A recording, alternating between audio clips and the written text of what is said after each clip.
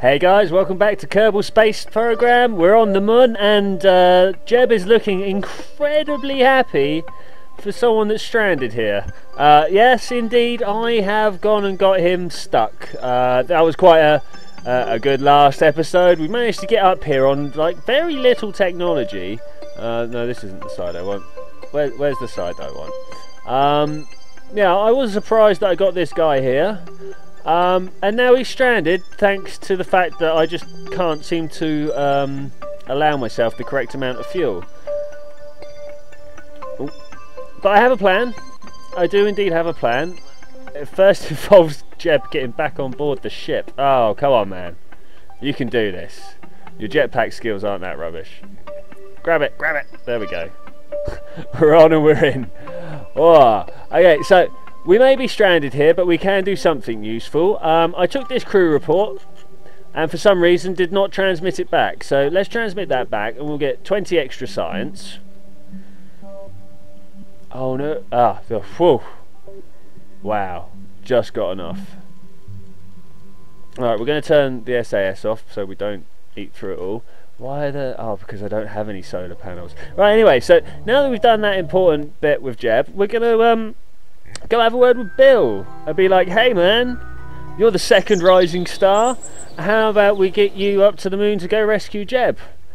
And this time we'll use a lot more fuel. I think I know what I'm going to do.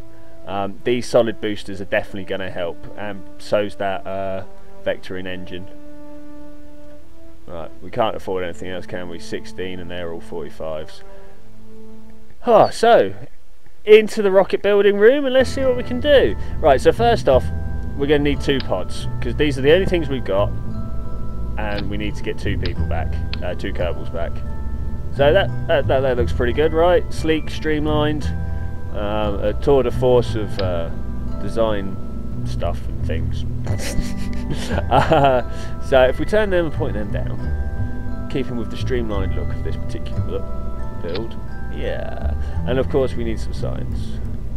Science, not utilities. Science. We only want 2 of those.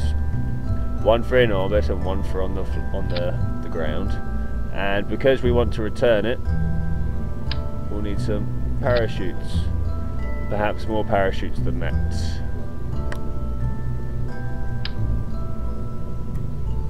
That many parachutes. Yes. Right. Now that we've got the parachutes down, we'll make it. If you hadn't guessed, here we are doing the landing stage, a very important, well, land and return stage. This is the stage that I messed up last time, so I intend to put a lot more rockets on it. That looks like a lot more rockets. Alright, sweet. Now we need some landing legs, because what's the point of going to the moon if you can't touch down? Indeed, Jeb would not be impressed. Now we'll just take a moment to make sure we get these level. It's good enough. It's good enough. And that, I believe, is a decent landing stage. A quick moment to mess around with the staging, and then we're going to start on our interplanetary, well, interbody vessel. There we go. Right, now in here somewhere. I think that's our best bet. Maybe 2 of these, 1 of these, 2 of these, 2 of these. But that's not all. We've got radial decouplers somewhere. Hey. So with the power of the decoupler we can put more fuel on board and then jettison it as and when. Now this is the last stage before we reach a proper stable orbit with a nice burn to do. So I reckon if we have that one there to do the high efficiency burn, let's just double check. ISP and vacuum 390, 370, sweet. And then we have these vectors just in case, and that makes everything about the right size. Yeah, awesome. Right, now on to our next stage. I've kind of split this rocket up into 3 fundamental stages, as I try to do with all my rockets: lander, interplanetary, module and then the actual lifter itself. Something's very wrong here. This needs to come down and that needs to go there. They need to join all these. And we need to keep all our decouplers separate. That's that one. This needs to come in here and that needs to go up there. Okay, I see. So, when that one goes, we want all these engines to fire. All of them. Then when that one goes, which should hopefully be that, we want these ones to fire. Now where have these radial decouplers come into it? They go, didn't need the extra one, they go down there. Okay, little bit of sorting out, sorry about that, there we go. We are ready to put a lander on the bottom of it. No, I reckon we're going to need something on order of an awful lot of these. Because as I found out, it takes an awful lot of fuel to get where we want to go, and even more to come back again. And that, of course, is the important point. It takes a lot of fuel to come back again. We want radial decouplers. Do we want radial decouplers again?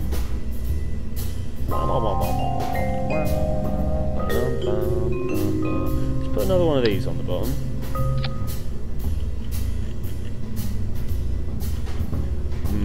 Certainly not so confident about my design, but we're going to do it anyway because that's how good I am. So we'll do this and we'll pop that in the middle of this slot, because middle of the rocket is always where you want to put stuff, I reckon. I don't know for certain, I don't know if anyone's done any serious analysis into that. If they have, I'd like to know about it, obviously. Everyone likes to know how to be more efficient, that's the wrong one. Build it from the bottom. I was hoping I could grab and copy from these two down here, but of course the bottom won't stick to the bottom. Okay. That to about the same sort of height. So we're spreading the weight evenly when we're sat on our engine because we don't have any support struts. Stop clicking. There we go. And we're going to need many more than that. Many, many more. 6, 8. 8's too many, let's go 6. Perfect. Right, and these want to be our fancy new vectoring engines. Where are they? These are them. These are them indeed. And one in the middle. I'm so looking forward to being able to have the asparagusing on when we get the fuel pumps. Right, now, I could surround this all with solid boosters. Sounds like a good plan. The problem with that is that I know it will give me too much thrust and spin me out because these vectoring engines aren't all that powerful.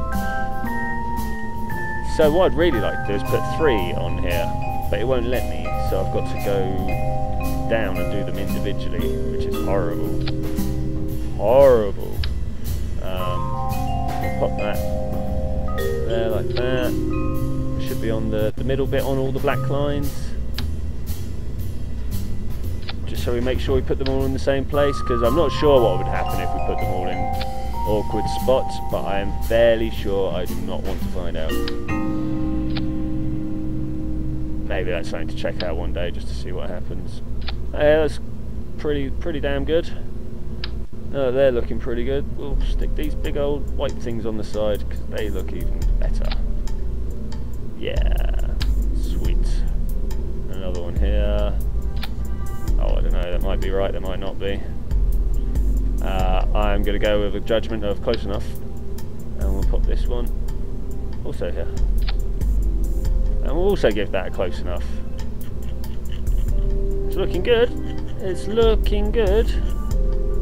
I think it's going to be well supported, and I think we should have enough fuel to get there and return both Jeb and Bill. If not, we'll have an even more interesting journey to do. We should hopefully get a fair amount of science from this. And on top of it all, we are going to rescue Jebings. Jebings. Yeah, we're going to rescue Jebings. Still haven't changed my mission flag. Going to go for the rings on this one. Yay. Okay, let's just take a moment to check our staging again. They want to go up there. These want to go off altogether, really. I think that will be beautiful at that point. Now,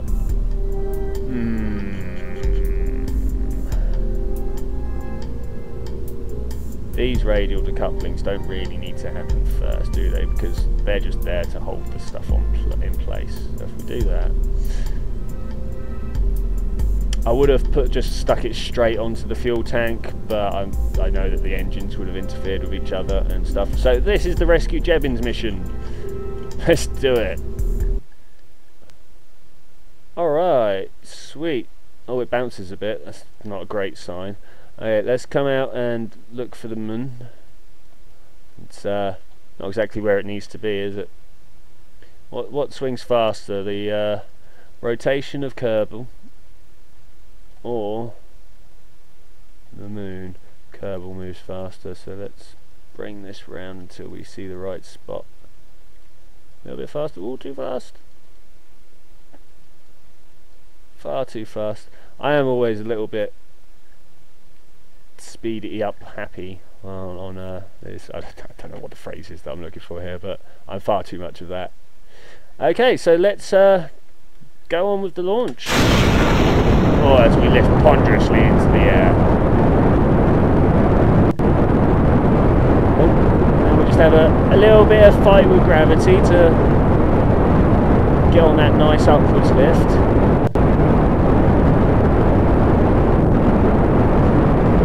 Or you can just go wherever the rocket wants to go and not where I want to go. I need control surfaces. I need control surfaces and many more vectoring engines. Many more vectoring engines. But I know this will launch off. I've used this design before. And maybe we can get lucky with the flight path, yeah?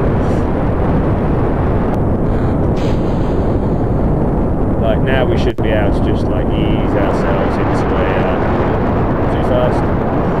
Slowly climbing up the speed. Obviously we're looking to hit 150 meters per second by the time we meet the divide between the major layers of atmosphere. And once again, I'm pretty sure I haven't turned my spacecraft noise down. Really? Really? Okay, so Kerbal Space Program, being the ultimate instability that it is, decided to crash out whilst I was running fraps and changing the audio settings. So whilst I'm sure that last mission would have made it, we've had to restart. I tweaked my engines a little, well, I tweaked my rocket a little bit, and we've got this beauty. Literally just a few more rockets, a little bit more fuel, no major changes have happened to the design. I seem to be making some sort of mistake with my builds recently, where I get this corkscrew effect. I think it's something to do with my solid boosters, because if you watch here, now the spin starts to slow down. I don't think I've put them on sort of off axis or anything like that, so I'm starting to think maybe it's some sort of inner core problem, and when it gets translated out to the boosters and stuff on the outside, where it's got an increase in boost and an increase in sort of torque on the outside, I think that's what's causing me issues. So I've got to go back and sort that out. But as for now, this one's flying up well. We've just broken the 100-kilometre mark. 100 kilometres? 10 kilometres? 10-kilometre mark. I always get that confused. 100,000 metres. No, 10,000 metres. Oh, my distance is all shot away. Anyway, I decided that I'd turned over a bit too far for the amount of atmosphere I was in. I always have this issue. I don't know what angle to go up through the atmosphere. I know you start off vertically, and at some point higher up you end up horizontal to push yourself out far. But where does that transition take? How long is it supposed to do? Stuff like that. I don't know. I've been experimenting. Oh, it must be about a year now, and I still haven't quite got it right. But here's a little beauty shot of my ship. It's looking good and we're all flying well. We can see the islands, we can see the space base, and if I ever look up we can see the curvature of the atmosphere below us. So we're starting to reach the 50-kilometre mark, and my fuel just ran out on my outer stage, so I discard those and turn down towards the horizon to try and increase my forward velocity so we can get the cannonball effect and go over the horizon. Just as the music kicks in. Beautiful. We're trying to raise up our speed to something along the lines of 250,000 metres per second. 250,000? Try 2,500 metres per second. And that should put me in a nice circular orbit where I can try and not just align my planes, but make sure that I'm in the right point of my orbit to push my way up to the Mun in a rather efficient orbit, hopefully, because obviously we need to get all the fuel together to sort this out and come back with an extra Kerbal. So hopefully this should be the least fuel consumption part going from the Kerbin to the Moon. Though I'm fairly sure getting off the Moon and coming back to Kerbin is going to be the easier bit, because there's less gravity to fight and stuff. Well, I suppose the gravity is still the same, it's just, you know, less effects of, because we're going sideways. Yeah, you got me? And just coming up after this next bit of staging will be the one thing that I would call possibly a technical fail on this. I threw away my big sort of vectoring engine to move down onto this small sort of the mini Poodle far too early. I was hoping to have my periapsis up above the atmosphere at this point and then just use this engine to boost up in a very highly efficient way up to the Moon. As it happened, I was trying to circularise my orbit with it. It was alright, it did okay. It just wasn't quite where I intended it to be. I was like, I don't know, what, half a litre short. It really wasn't much. Thankfully it was more than enough to get me up into this circularisation orbit. So as I'm mucking about with my transfer orbit to the Moon, I'm going to say thank you for joining me for this 17 minutes of adventure here, and we're going to pick this on up with my transfer orbit next time. Thank you very much for joining me. Bye bye.